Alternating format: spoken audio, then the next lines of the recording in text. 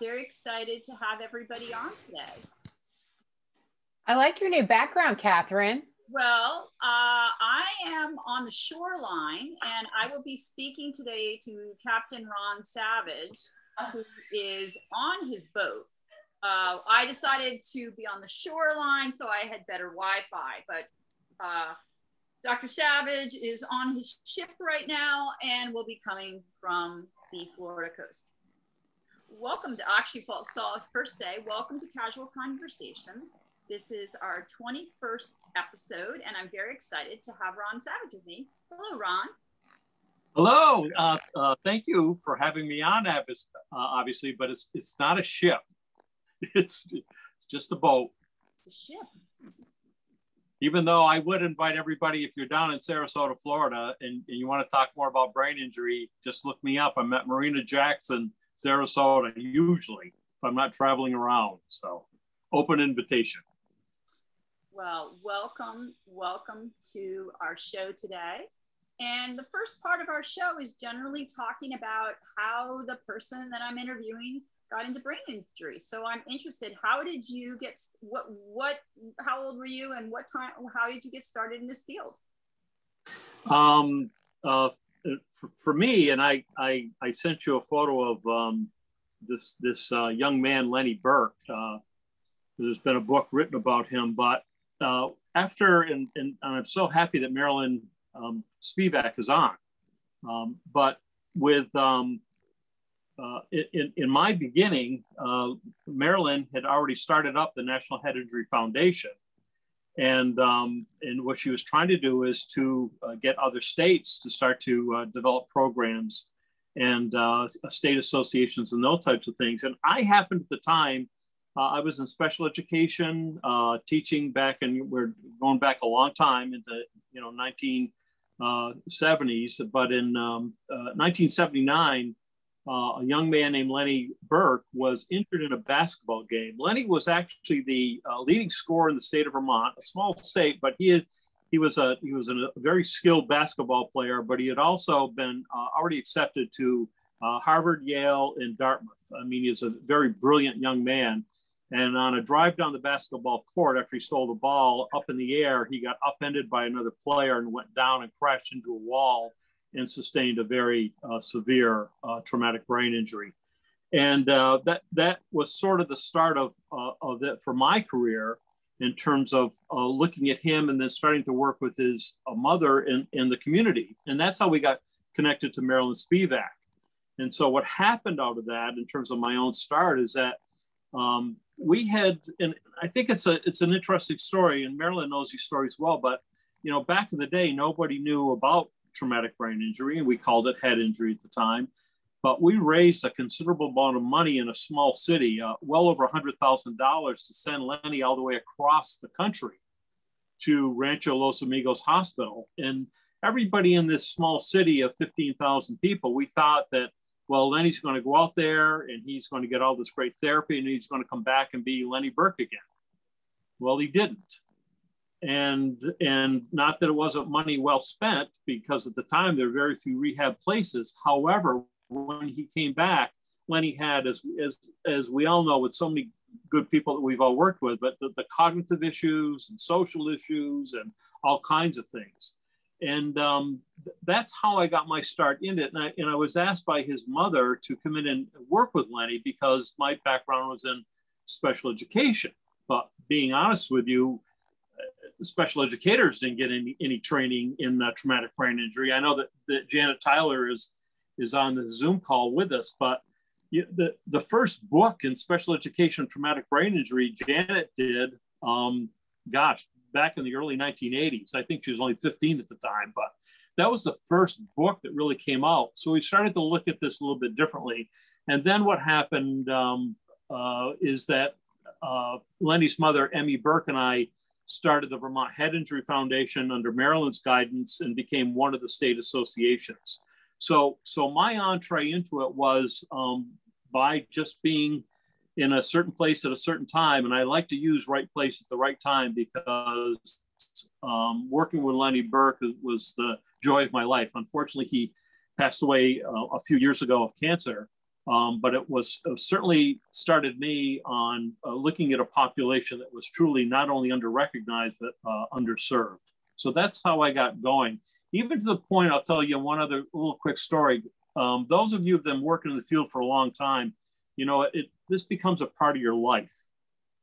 And my youngest son, who is in his 40s now, when he was 4 years old, he came home from preschool.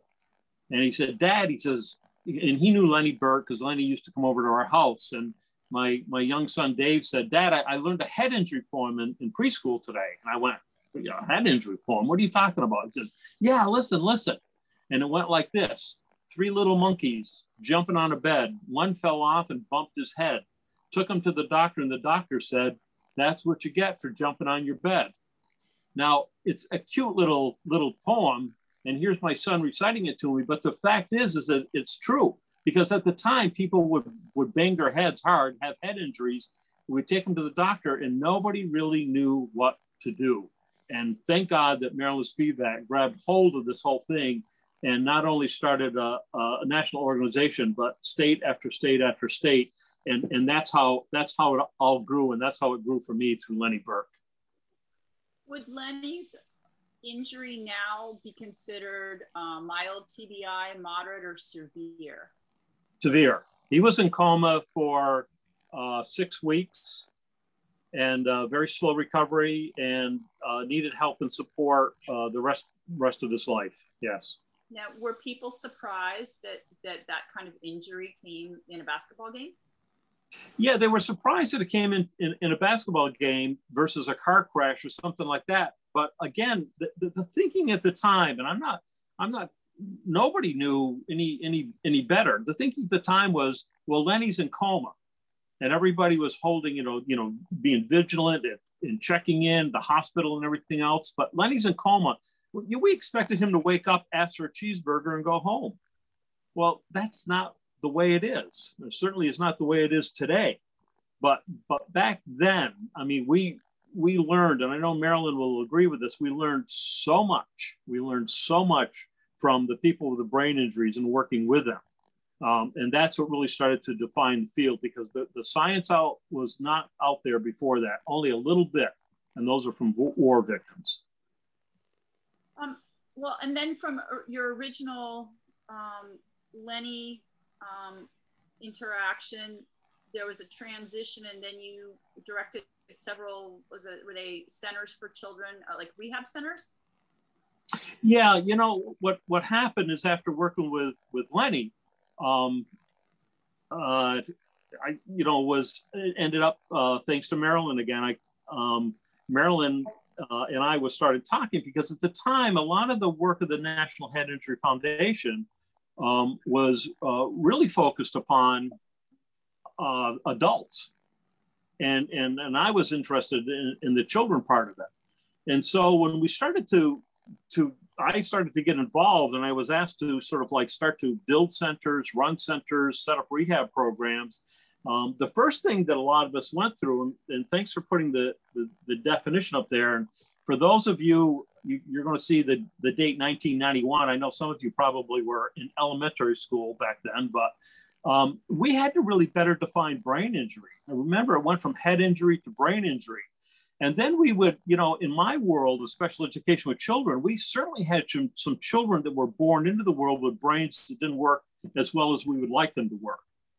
But we also had children who had end up with an acquired brain injury, that after they were born, something happened. And it could have been a car crash, it could have been a fall, it could have been a sports event, but it also could have been a stroke or an aneurysm or something like that, or a brain tumor.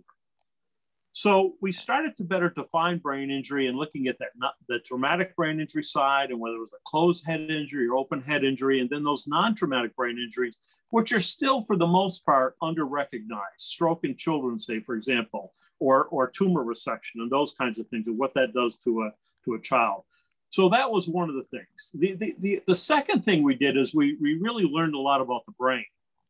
And Catherine, I think you have a sort of a photo of a woman there with a brain, if you don't mind just putting that up real quick there. We started to really understand And this is part of what I feel is sort of like redefining how we're looking at brain injury. It was not uncommon at the time in rehabilitation. And you got to remember, Chicago Rehab Institute was ground zero for rehab, but it was primarily OT-PT speech. Neuropsychology was just beginning to start to develop. But what we learned, we learned things about the brain. We certainly learned that if you hit certain areas, certain things are going to happen. We certainly learned that you got that primary injury, and then afterwards, that swelling that are more damaging than the primary injury itself. So we learned all those things. But the other thing we really learned a lot about recovery. And I wanted to just to show everybody a kind of a quotation from Hippocrates, because it's sort of one of my favorite things, because even though, we talk about brain injury and present day, et cetera, see, I don't know if you have that one, Catherine, on. This goes back to 4th century BC, obviously, in the person who started medicine, but no head injury is too severe to despair of, nor too trivial to ignore. And the reason I wanted to put that into this casual conversation today is because oftentimes, when someone gets a traumatic brain injury, it is like, it is almost an end of the world experience, an end of life as people know it. Everything changes and everything else.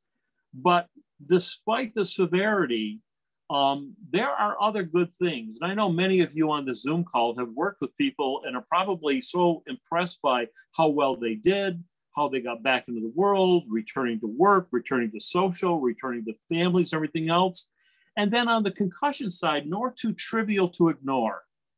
Because in the beginning, with Maryland starting the National Head Injury Foundation and other kinds of things, we certainly were looking at severe traumatic brain injury more than the mild side, because no one was looking at the severe. It's not like we were ignoring it, but we had so much work to do on the severe end, and from a medical side and psychological and OT-PT speech and everything. But we also have learned that even these things that we call concussions, which are brain injuries, I'm going to repeat that over and over again, that concussions are sometimes we've looked at those as trivial, but we're finding out now that they're not. And the last thing is a point I'll make in terms of learning from these large centers is the whole thing of that the brain is a developing organ, and this is just a portrait of a little girl growing into a young woman, and how the brain grows and develops and maturation, all those types of things. And I could go right up into the adult years, because just because you're in your 20s doesn't mean your brain is through with development, if you will. I mean, those of us that you've gone through your 30s or your 40s, your 50s know that your brain is still not necessarily adding new, structures and fibers and neurons and all those kinds of things, but it's the maturation of the brain. Oops, too far. Too fast. Yeah, too fast. So when you start to look at how the brain matures, so what we learned there is that, and this is an important thing, and again, I got to go back and give Janet Tyler credit, as well as Roberta DePompe, Ann Glang, Brenda Egan Johnson, Sharon Grandinetti. There's a group of us that said, it's really interesting in brain injury, especially in young people, that it seems to be a developing phenomenon. In other words, you may get a brain injury at age 4, but sometimes a lot of the deficits, more significant deficits, don't show up until your teen years. Or if we think about it this way, that you're going through school, you've had a brain injury, each year gets tougher and tougher. 5th grade on to 6th grade. You thought elementary school was tough, now try high school, try college. And so as the brain is injured very young, where we used to think that kids just bounce back from brain injuries, we now know that brain injury in children is a developing phenomenon. And I contend it's also a developing phenomenon for adults. I've worked with enough adults that got injured in their 20s and 30s to see what happens to them over time, because I've been doing this for so long, and to see the changes in their development. And I've got a person that I've been seeing for a number of years now, and he's 62, and he was injured at age 40. And his likes and dislikes and those types of things, he's almost still from a maturity point of view, he's almost like still like a 40-year-old. He still hasn't developed some of that more senior, if you will, adult thinking. He sort of got stuck in time.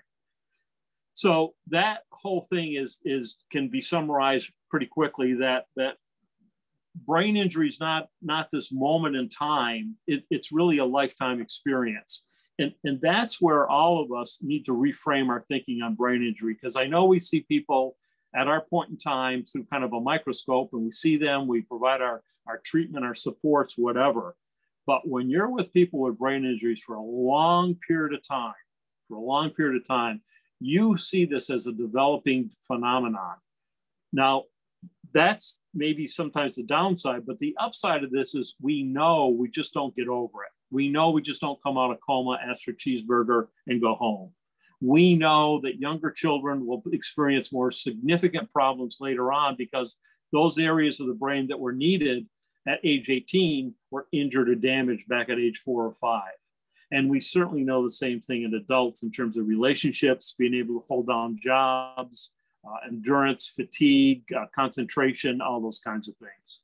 So, but that's what really I've learned from running these large centers and having the good fortune to serve so many people. It's really, we now really understand brain injury. We have learned so much about brain functioning that we can apply to brain injury. We're looking at recovery now because can you recover from a brain injury? Yes. Yes. Does that mean everything? Not necessarily, for sure. But if we do the right things, we're certainly going to have better recovery than others. And then the last thing is, this is not a moment in time. We've got to hang on to these people for the rest of their lives.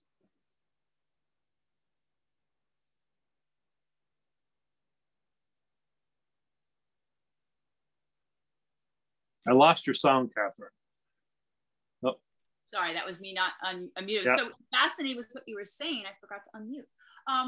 I met you at Patrick's school in New York City, at the I Hope School. And at the time, I was trying to bring awareness for women versus men in brain injury. And it tied out very well with the work that you had done where you were separating children from adults. Tell me about, and you right away, you were very, you got it because you had already seen this differences. So tell me about the hidden populations that you've been studying. Yeah, I think that, having, and I love running programs for people, but I also was amazed at where people that came into my programs came from. Now, you're going to see a young woman I took a photo of, and she was in a locked psychiatric facility. Now, this is a young woman who had sustained a brain injury at age 8, but by the time she hit into her high school years, she was diagnosed as conduct disorder and opposition defiant disorder and all kinds of things. And then she kept crashing and burning and having to go into psych facilities and be stabilized, et cetera, et cetera. And a psychiatrist called me and they said, "We've got a young woman here, Ron, and would you take a look at her?" And I went up there and looked through her medical records, and of course, here's this traumatic brain injury at a very early age, a very severe brain injury in a car crash. And I said, well, this must have some involvement with her, and since I'm running brain injury programs, I can take her in. But when I started to look at other populations within that psychiatric facility, there were a number of adolescents in there that had prior history of brain injury. One young man had shot himself in the head and couldn't remember why he did it. And the young psychiatrist working with him kept saying to me, well, he's blocking, he's blocking, he's blocking. And I said, well, I've worked with young people that have gone through the windshields of their car and they don't remember that either. He might not psychiatrically be blocking. He might not have ever stored that memory of, shooting himself. And so when you start looking at it that way, then you start looking at you can show that slide, people who were, women who were abused, as have used done a lot of work in this area, Catherine, in terms of looking at this issue. When I first looked at it, in 1990, I went into 3 centers for women. They were the domestic abuse shelters. And I went into 3 shelters and just randomly interviewed women in there to see how many had been hit about the head. And the reason I like the slide is because, you get the classic, black and blue eye kind of thing, but you're hitting the head. And I was amazed at the number that were in those shelters that had not only been hit once, but hit several times. And Katherine, you have a whole task force on this now that's working on it. We do have a task force with Eve Valera, Angela Colantano, Kate Iverson, Lynn Hogg, and Rachel Ramirez. And so we've done 2 years of monthly calls to connect the shelter first line of defense, the people that are working with women from gender-based violence, and the brain injury researchers. So Eve is on the call, so maybe she'll pop in later. She's a barking dog, so her sound is off. Yeah. But yeah, no, it's been really important to try to connect the dots in this area.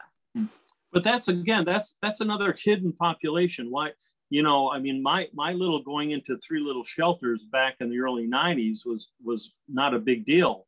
And maybe I should have followed up on it now that I think about it. But as you and Eve and others are finding out now, these numbers are huge. I also found the same thing in special education. Now, again, before I was running, a lot of the brain injury programs, working as a special educator, I would look at kids with learning disabilities, attention deficit, you name it, whatever their qualification was for special ed. And all of those symptoms, and I'll just stick with learning disabilities, it's basically defined by its symptoms. The kid is having trouble reading. The child is having trouble doing math. The kid can't pay attention long enough. It's defined by its symptoms. Nobody looked at the etiology. In other words, okay, you have a problem with attention. You have a problem with learning. You have a problem with communication. Why? And so when I started looking into the educational records, there was nothing there. But then I got some families involved and started looking at medical records, and I would hear those stories again. Oh yeah, we were in a bad car accident, and my kid banged his head, or my kid was on his bike and took a bad fall, and there's enough of them, all these stories type of thing, where I found so many kids in special education that had a prior history of traumatic brain injury. What happens, and Janet Tyler and Ann Glang and others have done great research on this. When we started contacting all the directors of special education in states across this country, every state director of special ed said, well, traumatic brain injury is a low incidence population. But if you go over in the medical world and look at the CDC data, it's a big population, traumatic brain injury in children. Well, why is it so big in the world of healthcare and so small in education? And quite simply, it's because those kids end up with traumatic brain injuries. They come back into school, then they struggle after, say, a year and a half or so. Everybody looks at the symptoms and says, oh, this kid has attention deficit. This kid has learning disabilities. Nobody looks at the etiology. So Janet and Ann Glang and others, looked into this, and that's basically what they found, that even though traumatic brain injury special ed is classified as a low incidence population, it's not. And we can get into talking about the people incarcerated. I mean, the Texas studies, studies in other states, but the number of people that are incarcerated in our jails that have a history of head trauma. And I know some people will say, yeah, but they also were doing drugs and alcohol and doing stupid things and robbing stores. Well, people with traumatic brain injuries do have problems with drugs and alcohol.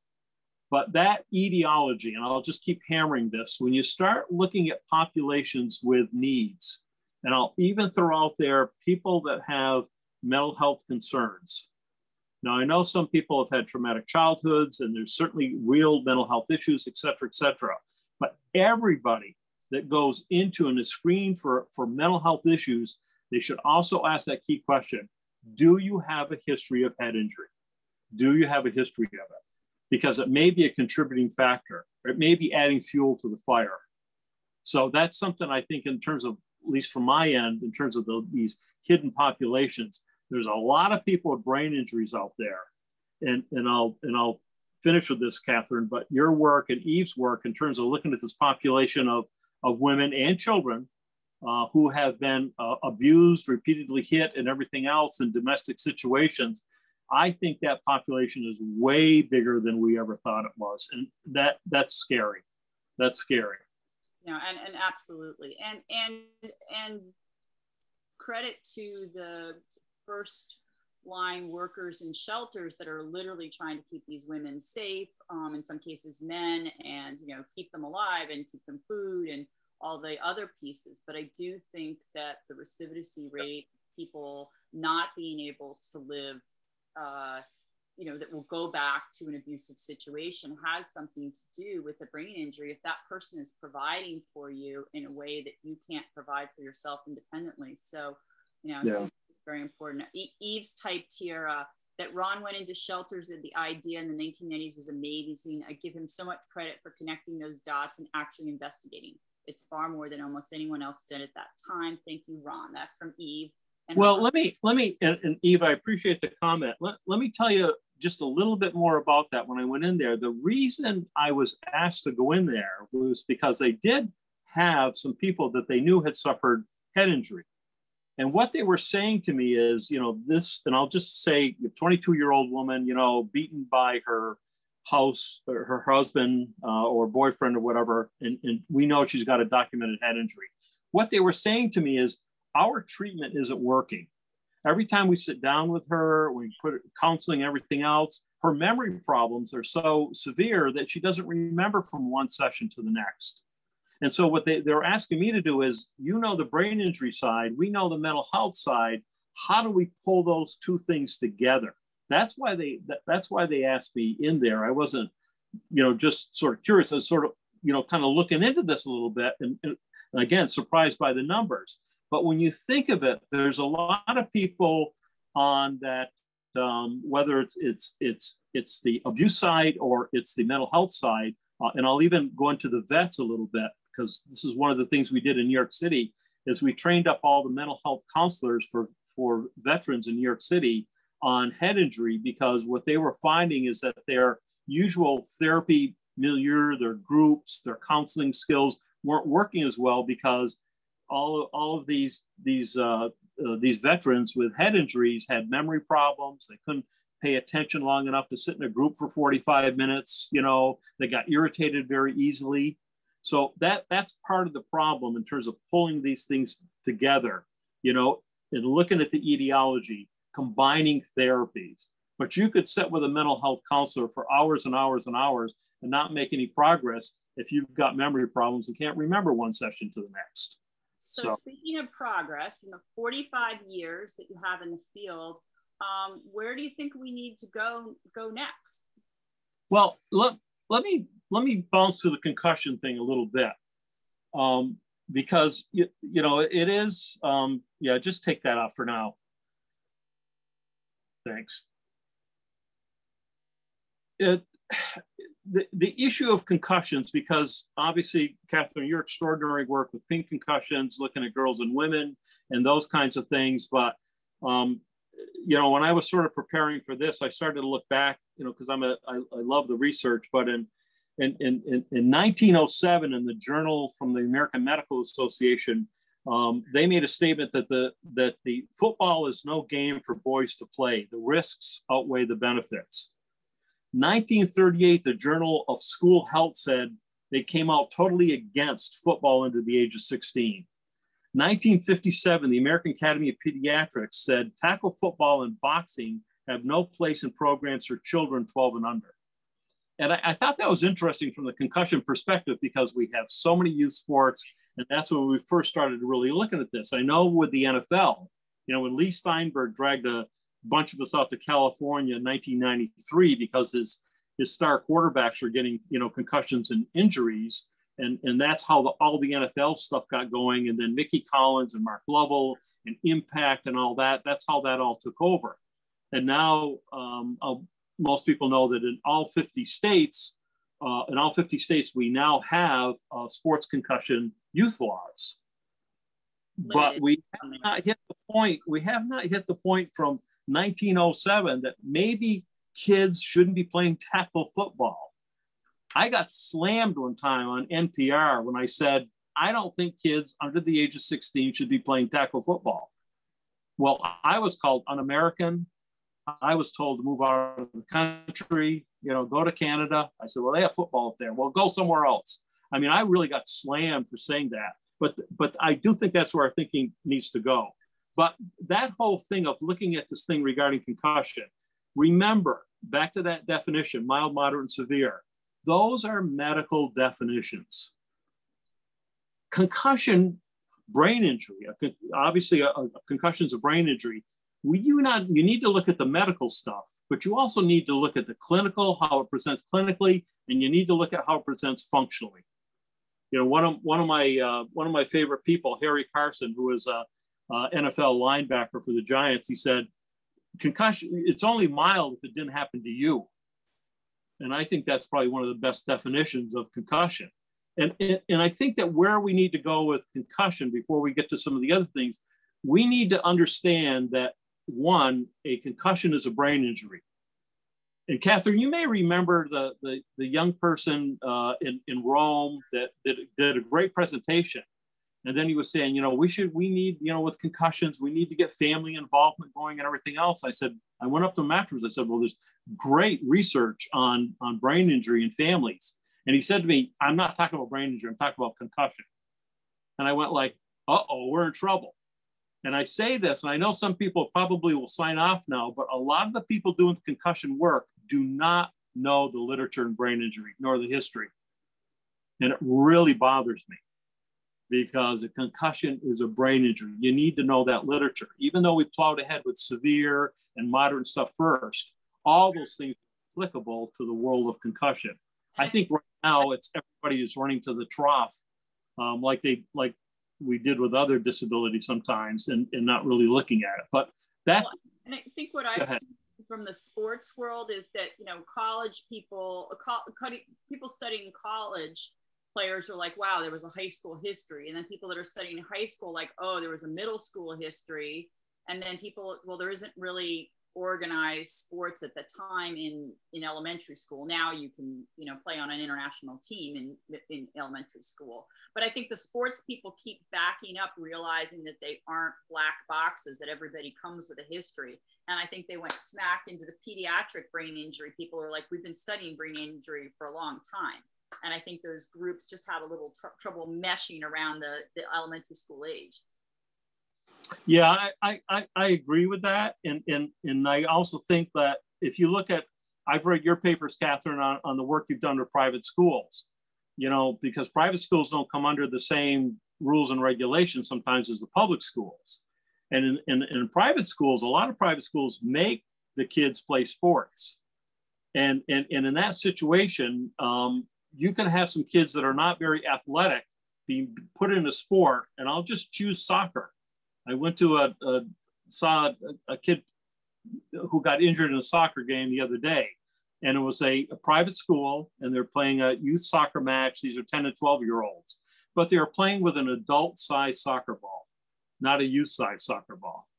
Now, nobody on this Zoom call would take a basketball, throw it up in the air and get under it and hit it with the front of your head. But that's what they were making these kids do. So no wonder this kid got a concussion. But I said to the coach, I said, you need to get youth-sized soccer balls.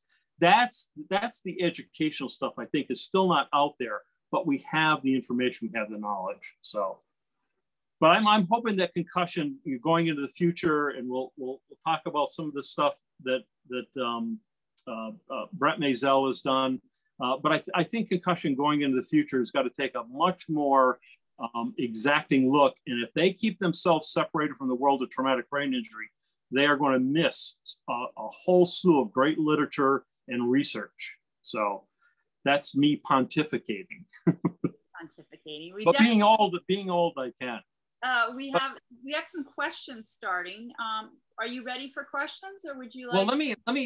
Can we go to the Maisel slide, and then I'll take some questions and things. Because I would encourage people to sort of look at Brent Maisel's work. If you have it, it's Brent Maisel and Dr. DeWitt published this great article. But what they did is they went through a whole medical database and looking at brain injury from a long-term perspective. And the reason I say this because I think it sort of takes us into some of the stuff we need to look at in the future. But we certainly know, like with concussion, because we've already seen that there's a possibility of early dementia and Alzheimer's, but there's also these risks for psychiatric and neurobehavioral problems. Seizures, 3 times more likely in a person who's had a brain injury than the general population. Neuroendocrine disorders, sexual dysfunction, musculoskeletal. But what Brent Maisel did, and Marilyn, I know you remember this great presentation. He said our problem with brain injury is we're still looking at it as an injury. He says, can we look at brain injury as a chronic medical condition? Can we look at it like we look at diseases? We don't look at brain injury like we look at cancer. We look at cancer differently. We look at cancer and the recidivism and what can happen long-term, everything else. We haven't been doing that with brain injury, even though the research is there on all these things long-term developing over time. So one of the things I think in terms of pushing us into the future, really pushing us into the future is to stop looking through the microscope and start looking through that telescope and looking long-term here. And what we can do in terms of supports. I mean, I'm still waiting for that chip that I can put in my left temporal area and kind of support my hippocampus, you know, as I'm getting older, you know. But all of that technology is coming down through. Catherine, you saw in the rehab school that we have in New York how we use unbelievable TBI gaze software and stuff. We're getting kids with catastrophic injuries to respond and speak and move for the first time ever. These were kids that were just sort of left at home or left in nursing homes because nobody thought you could do anything with them. But we know now, and I'll promise I'll finish with this so we can do questions. We know now what to do with people with brain injuries. Now, we don't know everything, but boy, I'll tell you, we know an awful lot. The issue is we don't have the money. And if anyone on this Zoom call has the money to do, you know, 2x, 3 times as much money, if you had the money to really do what you know should be done, we would be so much ahead, so further, light years ahead. And as much as I still want, obviously, to see more research and science and all those good things to happen, we all collectively need to get on the Maryland Speedback bandwagon once again and push for that money to come. The money comes through CDC, NIH, et cetera, but the money comes from Congress. CDC doesn't make up their own money. It's Congress that says you can have this much. And I'm hoping that if people sort of buy into this mantra that we know what to do, we just need more money. If we can collectively start to go at Congress and say, put money into this population. We know what to do and we can make better lives for people. So let's do a few questions and I'll stop yakking away here.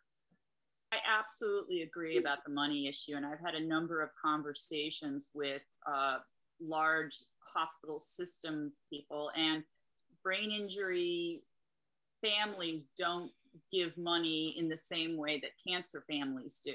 Right. It's just not lined up. And I think the costs of brain injury over time may be part of that piece, but it'll come from some wealthy family that will take care of this does not happen in brain injury. And also there's so many splinter groups, you know, every day there's new, you know, advocate brain organizations. So I really do think it's a congressional effort that needs to be made, and we can all do that together. Nat Dean has had her hand up for a long time. Do you want to, Marilyn too. So we'll do Nat, Marilyn, then Eve. Nat, do you want to on mic? Hi, thanks. I just wanted to suggest that we make it possible to have closed captioning on these meetings, because a lot of us need that. So I've got Facebook open and I've got our Zoom open. And I think that if Ron could turn it on from his end, since he's using the Facebook platform, I think, then we'd have better access. So this goes to access. Brain injury is a disability and requires access. And the more senses we can engage at once, the more successful we can be as survivors. And also advocates are better advocates when they come from the voice of experience or the platform of experience. So I'm standing on my soapbox about that, doing it a lot lately. But one of the things about funding, you're absolutely right. Go to Congress and get them to put the funding into the CDC and then funnel it out to the states. And also innovative programs at the state level, such as New Mexico puts $5 as an added court fee on every moving violation that goes into the Brain Injury Service Fund, which then provides things that are not covered by insurance. And that service also automatically helps anyone apply for Medicaid. And if the Medicaid program is available, then they gain instant access to those programming resources. But thank you, it's a great presentation, but let's try and be more accessible. Thank you. We were trying, Margaret was trying to get it up. We do know it's on Facebook, so we'll figure out how to get it working, because it was enabled. We just don't know why it wasn't working. So I do apologize for that. Yeah, well, I've got a resource now by I have Facebook on the left side of my screen and the Zoom on the right side of my screen, so I can still see who's here in chat and all of that, but it makes it very small on a 15-inch screen. Well, thank you so much. Okay, take care. Marilyn, hello. You need to unmute. First, you need to unmute. And if I remember, Ron was fishing the day you were on. He was what? Fishing? Fishing. Yeah, remember he didn't show up for your show because he was That's right, Ron. Yeah, how did you do that? You better have caught a lot of great fish. Anyway, I just want to say something, Catherine. With that ship behind you, you look like the pirates are coming after you. Anyway, Ron, that was a great presentation. You brought back a lot of memories. And I think there was a text that you may want to mention if people want to look it up, is the Mark Ilvisacker. He did a tremendous amount of work in the early days. He passed in the 90s, and that was a great loss. He was very young. I just want to address someone's comment and your comment, Catherine, about funding.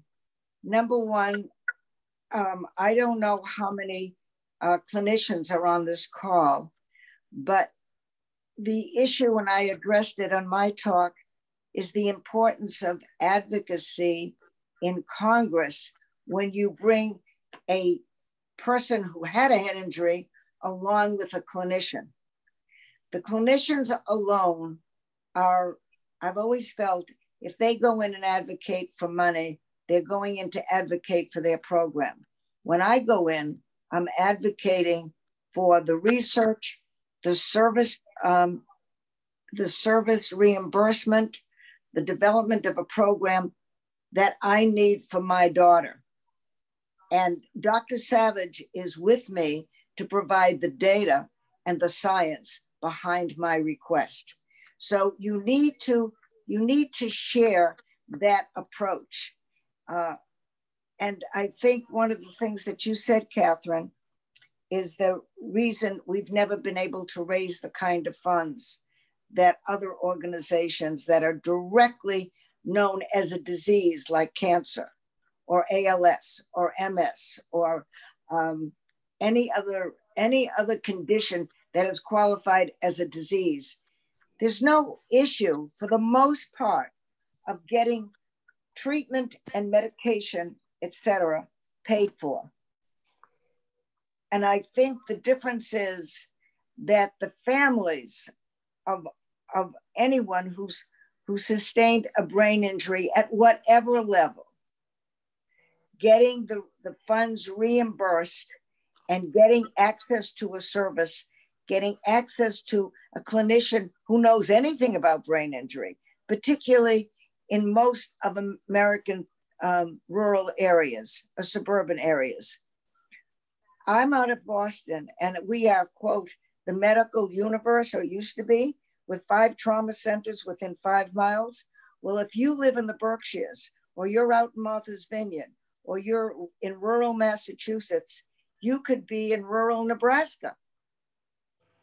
It is very, very hard to find a service when you don't have a trained clinician. Ron addressed that consistently. It is a little better than it was in the 90s and the 80s. But if you go out and you work with anyone in a rural state, you're going to have a terrible time trying to find the expertise.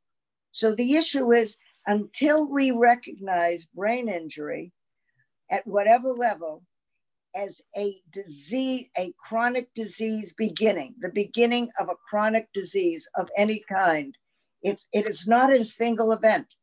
As Ron said, you don't have a head injury, wake up from a coma and ask for a hamburger. It doesn't go away.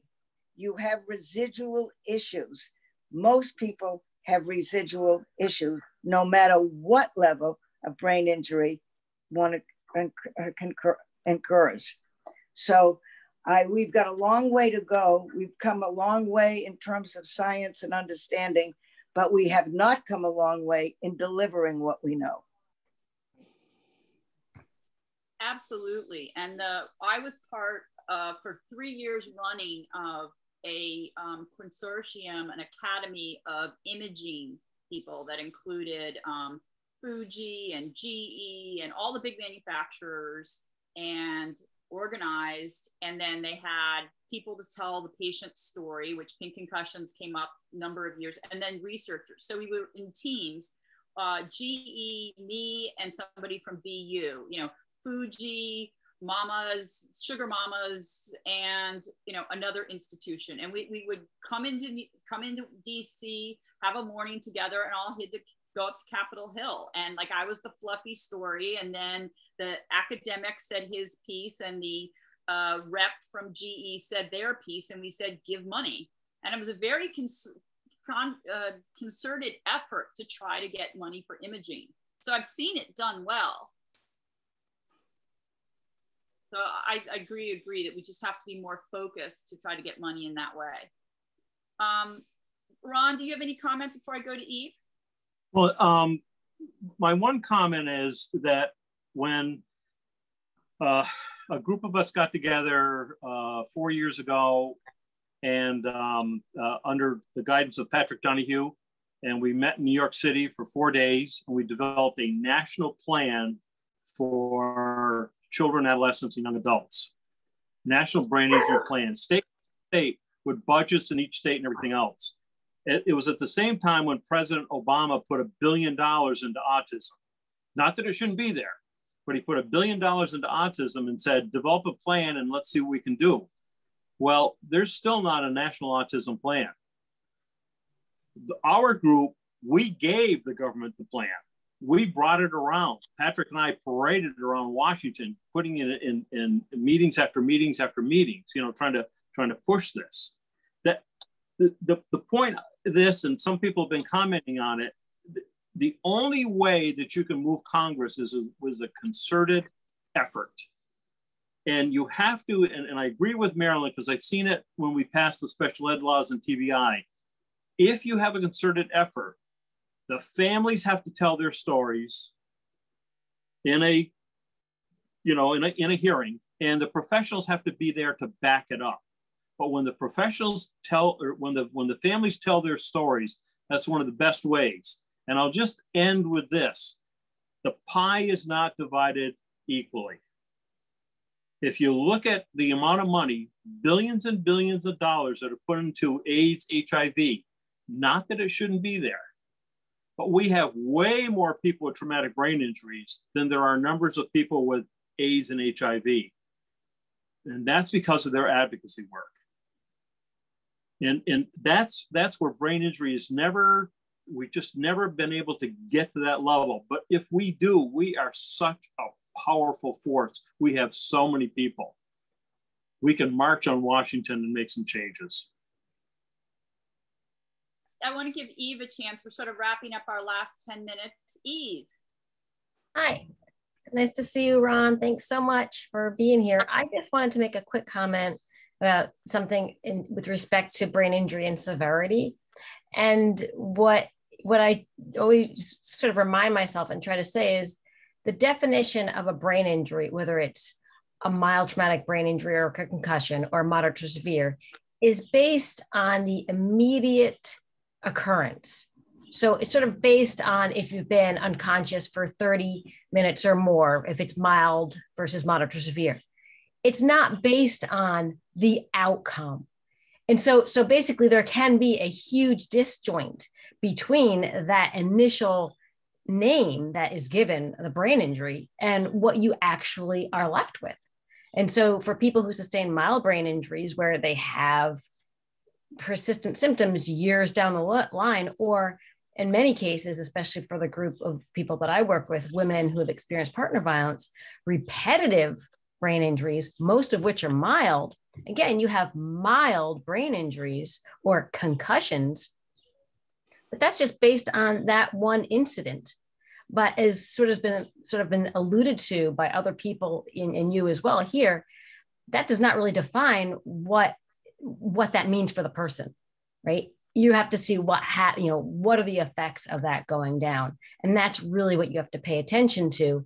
And it doesn't really matter if it's a mild injury or a moderate to severe in many cases, because if you have repetitive mild injuries, that could be worse than a moderate brain injury as it's currently defined. And I think that's really important to think of when we try to figure out like, oh, should we pay attention to people with concussions or mild brain injuries or these repetitive injuries? And obviously, the data that have come out now, now that, it's been defended for so long that it wasn't a problem, that, oh yeah, there might be a link between, later neurodegeneration and repetitive concussive or subconcussive hits. Again, those were kind of subconcussive injuries at the time. Nothing happened, but look what happened down the road. These people are committing suicide. They have chronic traumatic encephalopathy. Their lives are effectively ruined 8 to 10 years after they've completed their career. So I just wanted to sort of piggyback on something you had referenced earlier on, because I think that's an important point to remember. Yeah, I concur. I mean, I think that when I had sort of said before that certainly the medical people, whoever sees that person first, they've got to use, they got to use their codes. They got to use medical codes or they're not going to get paid, So they use their medical codes and it gets into that mild, moderate, severe. But second to that, you got all those clinical evaluations, OT, PT, speech, neuropsych, etc. But it's that third one, it's that functional one. Is the person able to return to work? What happens in terms of their family situation? Are they able to, manage their kids anymore or whatever? The social situations, that stuff. You don't know that down the road. Where that comes out though, Eve, and I think it's interesting, in the legal world, and again, I got to give, you had Ken Copeland on, and again, what Marilyn Spivak did is she brought the legal world into it because she didn't want attorneys going into a situation and just filing a lawsuit over a mild brain injury. So when we looked at that differently in terms of those cases, I did a little bit of expert work, but we looked at differently cases. We looked at not only what the physician said, but what all the clinicians said, and then what all the family and friends said. If you pull those three things together, you got a good sense of what's happening in that person's life. But you can't just rely, like you said, Eve, you can't rely on the people that first see them, Absolutely.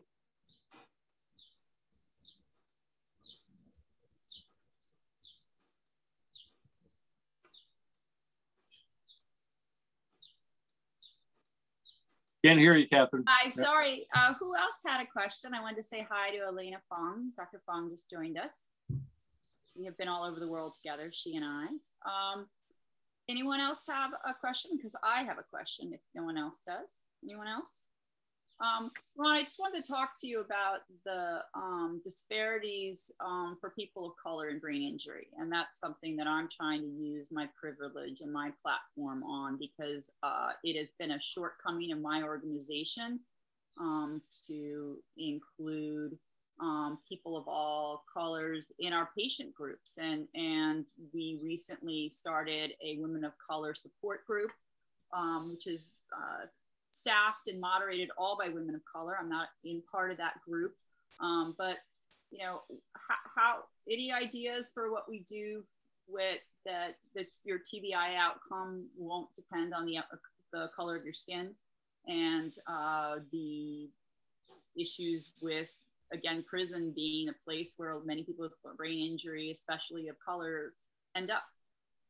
Yeah, just a couple of comments, you know, again, and this is just from my experience, 45 years running programs.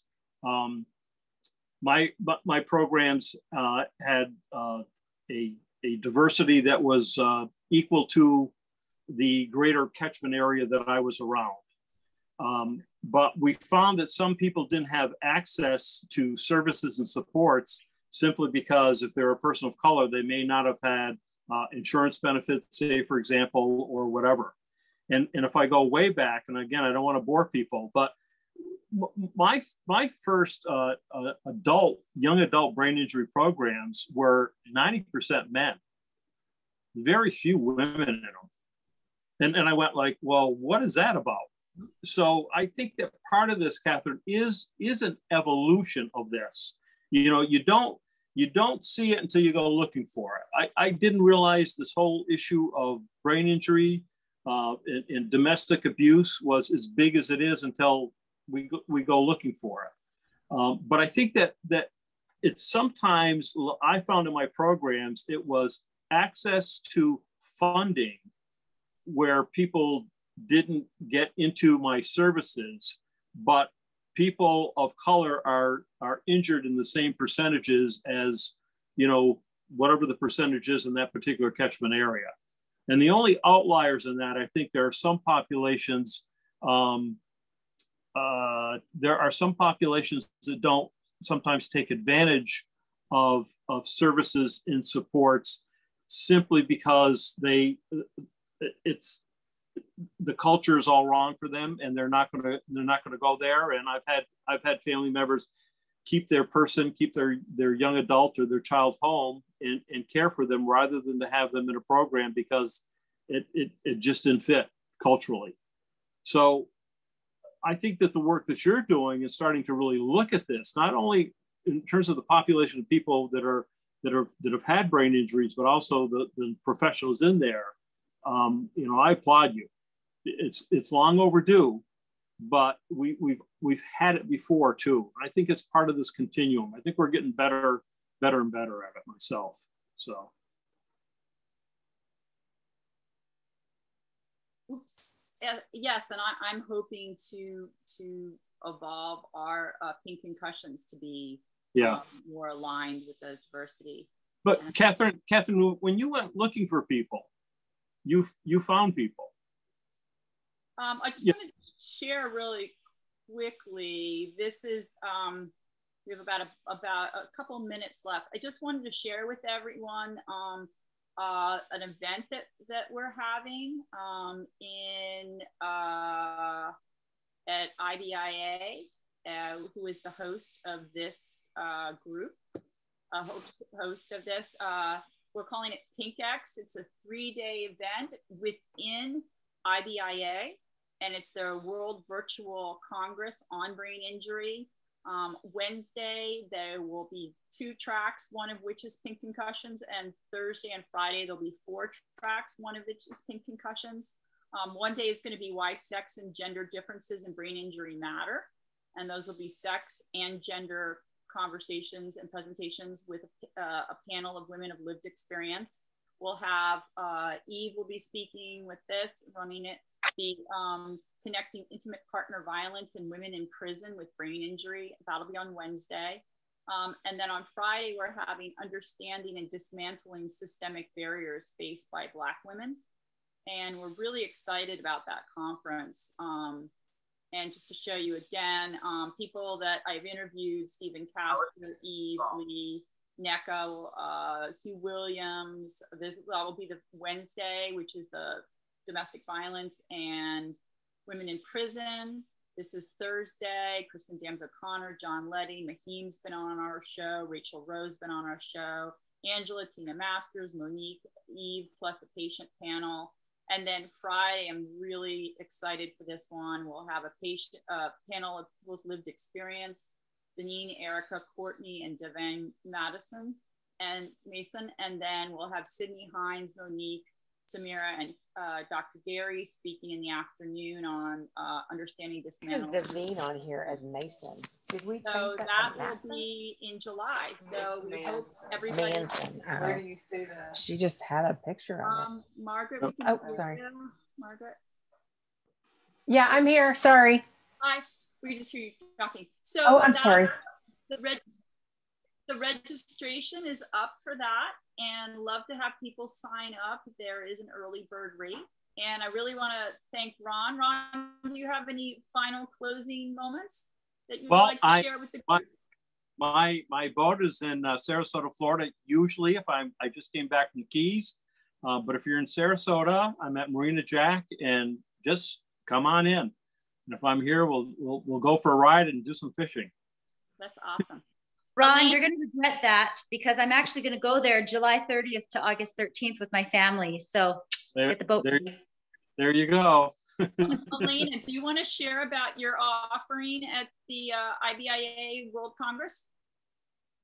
Do I want to share about my offering? Are you talking about I think we have 2 presentations that we've submitted. Is that what you're talking about? Yeah.